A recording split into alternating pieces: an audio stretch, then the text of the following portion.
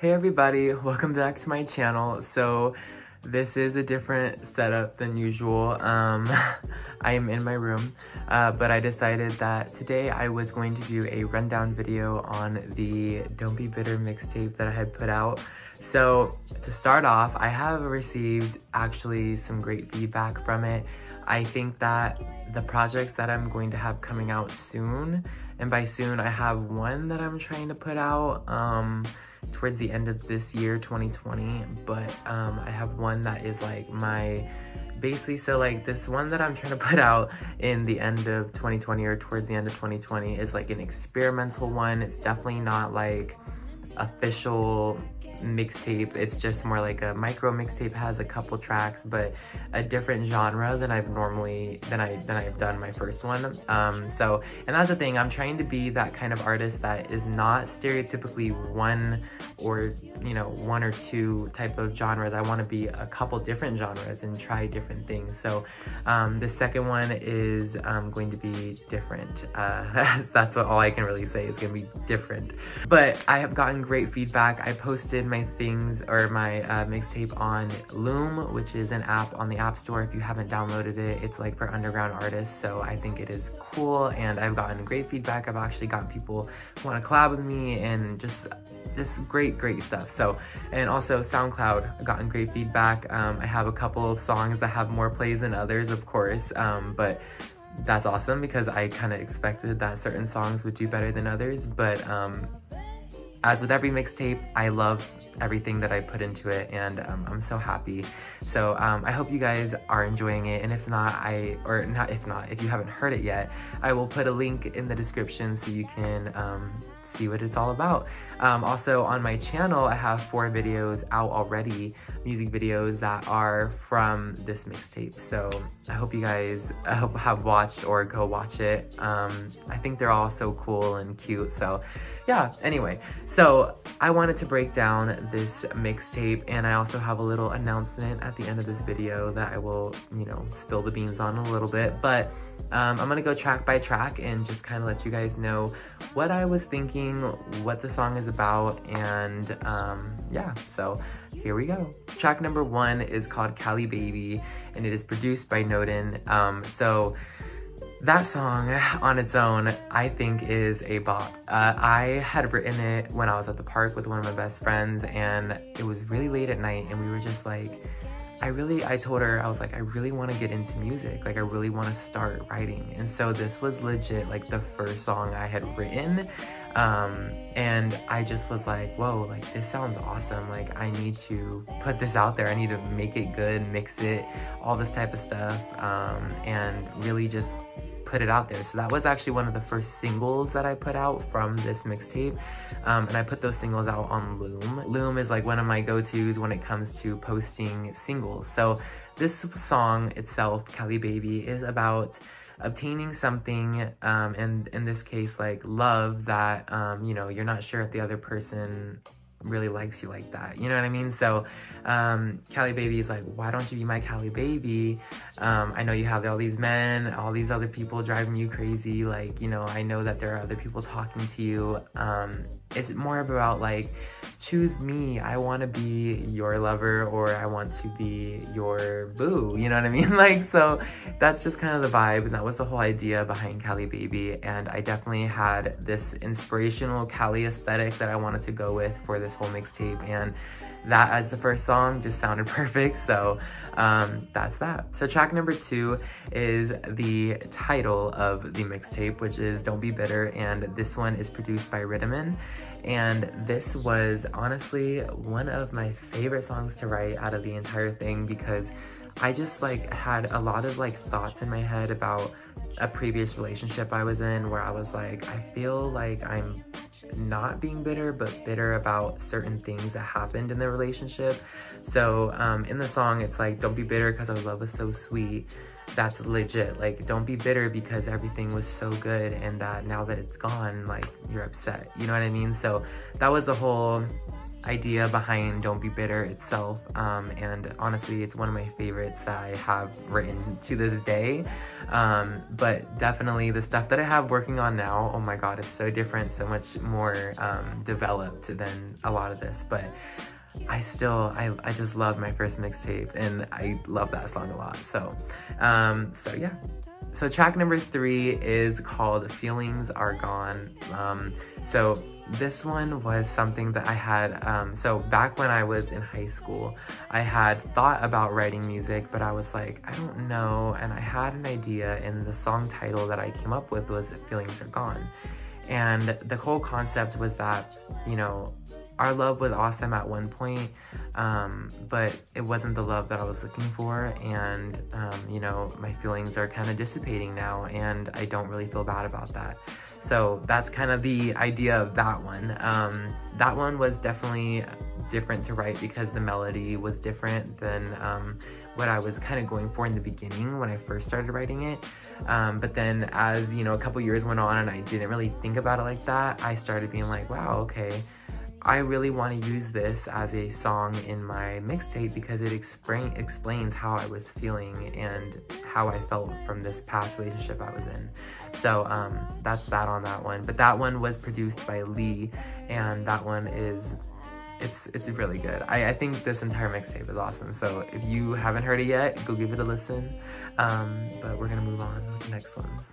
All right, so track number 4 is called Him: Bittersweet, and this is a different type of song, and by that it is more of like a rap.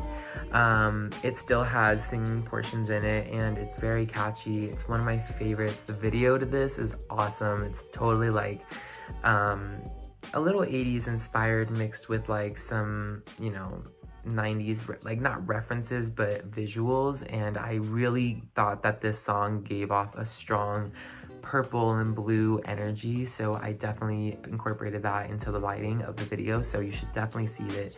And basically the concept of this is like all these people are falling for this one guy or for this one person, and you're kind of just like, I'm not gonna be that person to fall for him. And so it's pretty interesting. Basically it's a lot about more sexual ideas, so you should definitely give it a listen because it's hard to explain exactly what it is, but when you listen to it and you get the concept, it clicks. So that is my advice, to go watch the video because it is out on my channel. And Him Bittersweet is produced by J. And I love his beats, they're awesome. So my 5th song off the mixtape is called Laughter. Now this song was very personal to write. It honestly came to me very quickly because I had thought about a concept like this for a while. So basically, Laughter is about dealing with a partner who may have very fluctuating and recurring mood swings, especially times where things seem awesome and, you know, you guys are laughing about everything and very happy, and then there goes to times where they're just mean and like really not like abusive but like aggressive. So it's like it's a hard concept for a lot of people to grasp, but a lot of people know what I'm talking about. Like, I've been there and I know what that feels like, and I will never let myself go there again in my whole entire life. I will never let someone treat me a certain way other than how I expect and desire to be treated. So Laughter was very about, you know, that mix of mood swings and having to deal with the conflicting personality, but also loving the person in the end because of who they are, but not what they do, but you take into consideration everything they've done to make you feel that way. So that was really the whole message behind that. And this one was produced by Kudasai, and honestly, Kudasai beats are so good, especially because I connect so spiritually with the way I write to what I hear. So when I'm thinking about, oh, like, this is exactly the concept, like this in a sound is what I'm trying to feel. So it's a very spiritual thing with me and like music, so that's the whole vibe off of the Laughter track. So the 6th track off of the mixtape is called On My Mind, And this one was pretty cool to write too. I remember writing this, I came up with the melody and all that when I was at work. I like to think in my head when I'm quiet, so like if I'm ever quiet, it's because I'm thinking of things and like different sounds and just a whole bunch of stuff, lyrics, everything, concepts. So it was really interesting. But basically this song is about someone being on your mind that you really don't want them on your mind, but they somehow keep coming back and you keep thinking about it. So it's also kind of like a reflection song on like figuring out, you know, why does this person keep coming into your head? You know what I mean? So definitely a good song, and it's very catchy. And this one was produced by Rare Bear, at least the beat.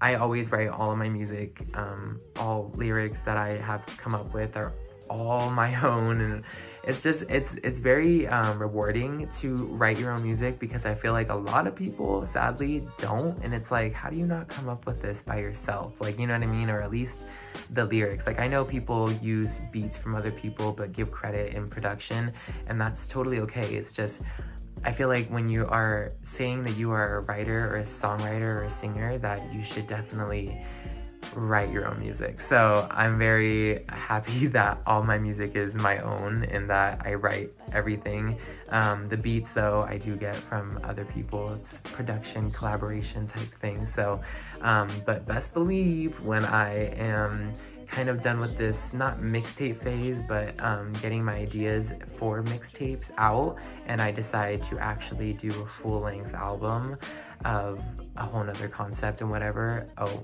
all are gonna be my beats, like you already knew. So anyway, the 7th track on the mixtape is called My Love, and this song I wrote when I was in California.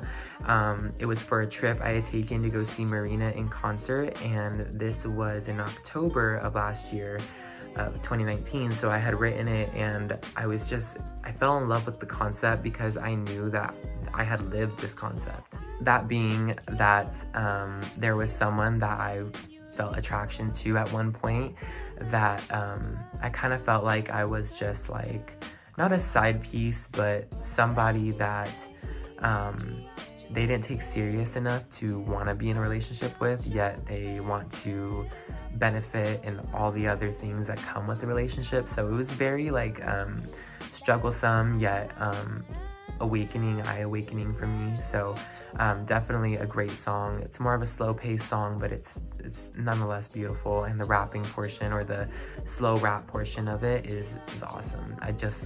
I love it. So this is also produced by Rare Bear, so I just love his beats.